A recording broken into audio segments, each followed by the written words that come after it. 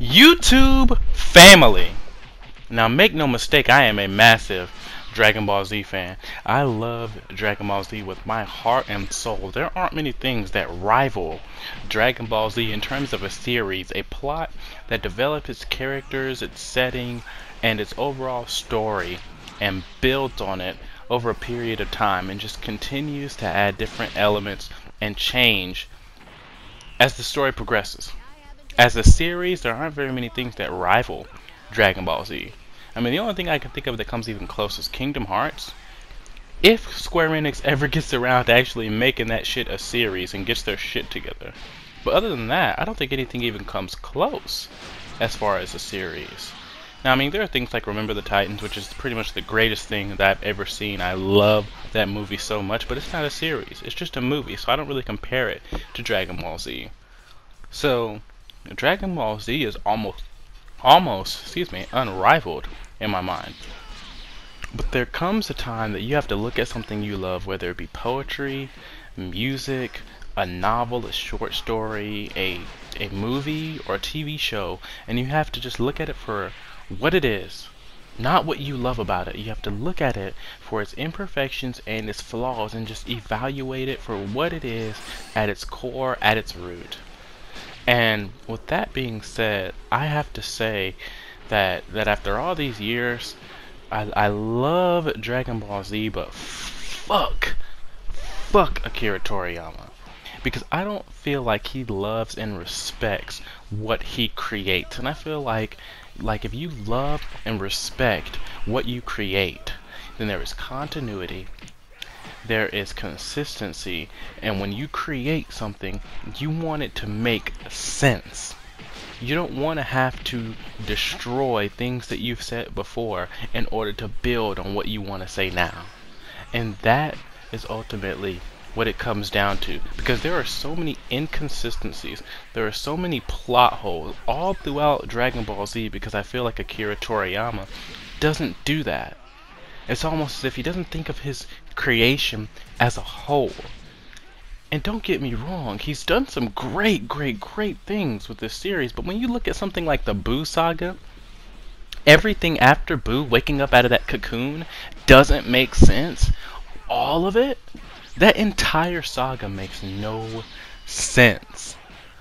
And to me, it just feels like if you really love and care about something, you cannot have so many inconsistencies all throughout what you love if you're the creator of it. And that's just how I feel.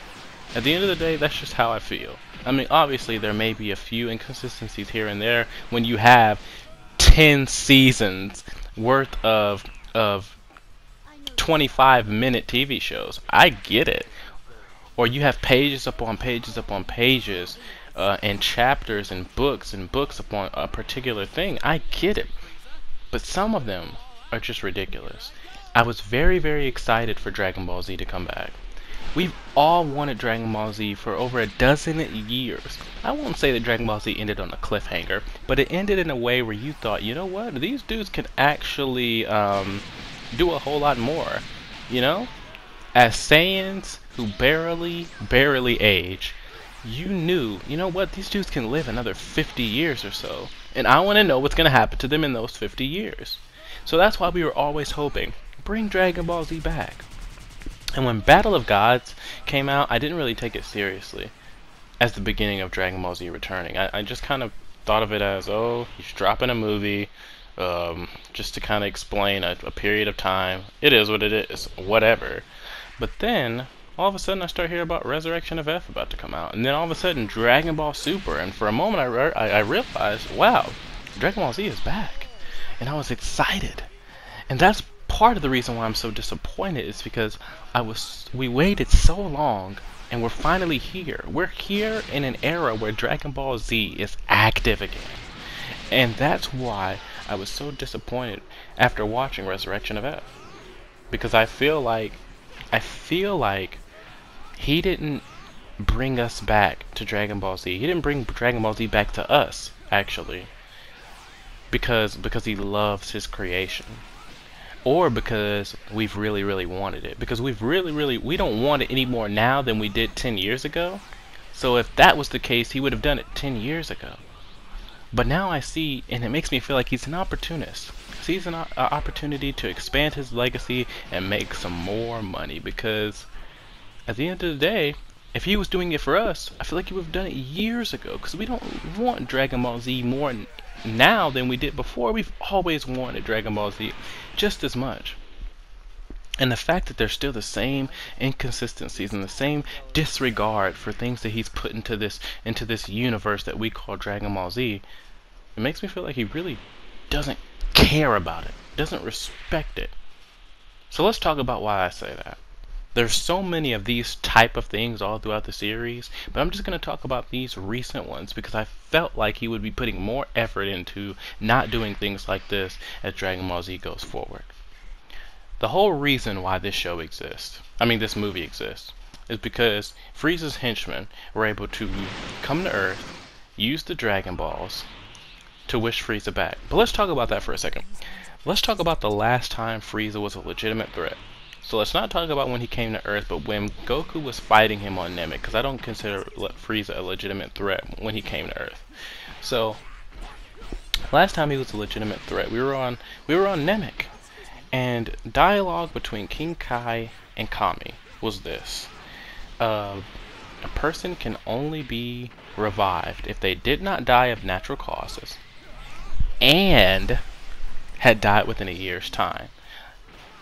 Now, that already didn't make sense because they revived Goku the very first time, like, well after a year. But they're doing the exact same thing with Frieza. But you know what? I found a loophole for that because I love Dragon Ball Z. And I just decided that, you know what? This is a new Shenron. This Shenron has more powers. He can bring people back to life more than once. So you can probably bring someone back who died 50 years ago. Who cares? But here's the part that really bugged me. All of a sudden trying to introduce power levels again, Akira Toriyama, when you dropped it, like right after the Ginyu situation, that really messed everything up. Because you're going to say this. Frieza says, I can actually reach a power level of 1.3 million. Now, he likes to use dialogue to develop the story.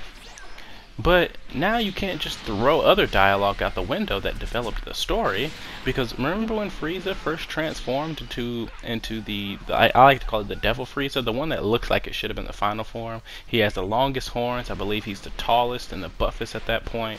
He just looks like a more powerful character. Well, when he first reaches that form, he tells Vegeta, "Hey Vegeta, did you know that my power level is over 1 million in this form?" He then proceeds to transform again. Then power up to full power, then transform. And you mean to tell me that his power level only increased by 300,000 in that time frame? No, that doesn't make any sense at all.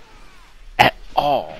And stuff like that is infuriating because it's not particularly necessary. But now all of it, like, we don't care about Frieza's power level being 1.3 million. But since you put that in there, now all of a sudden we have to debate on whether he was saying what he was saying correctly when he said that his power level in his second form was over 1 million, or if he's just throwing out bullshit saying it's going to be 1.3 million now. See, I don't like to have to pick and choose what I'm going to assume is right. And that's what bugs me the most. And a lot of this stuff is just little things, but why don't you care enough about your series to not let little stupid shit just seep through? People like to say, oh, it's dubbing errors, oh, it's translation errors, but you know what? If I have something and it needs to be translated into other languages, I'm going to make sure that it translates in a way where my series still makes sense. I feel like at the end of the day, it still goes back to Akira Toriyama. Let's talk about the very last thing. Last thing that just kind of pissed me off. Frieza is told by that henchman bitch that Goku defeated Majin Buu while he was dead. And Frieza is surprised at this, right? But why is Frieza surprised at this? Frieza watched Goku kill Majin Buu. He watched him do it on a big 4K screen TV. So Where, like, you don't care enough to even think that you had a scene where, or there was a scene where Frieza was clearly watching Goku fight Majin Buu? Like, you don't care enough? I mean, or were you just not even a part of the Dragon Ball Z series in America? Like, I don't. That type of stuff is what really, really bugs me. It makes me think that you just don't care about what you're doing. He was there to watch Frieza. I mean, he was there to watch Buu get destroyed. Now all of a sudden he's surprised at it. And it's not just this movie. This type of stuff is all throughout Dragon Ball Z. And I thought by now he would care enough to not continue that streak of just inconsistencies. But he did. But am I just tripping? Should I just be more appreciative that Dragon Ball Z is back? I don't know. But all I know is I was disappointed to see just random little shit like that just go by. Let me know.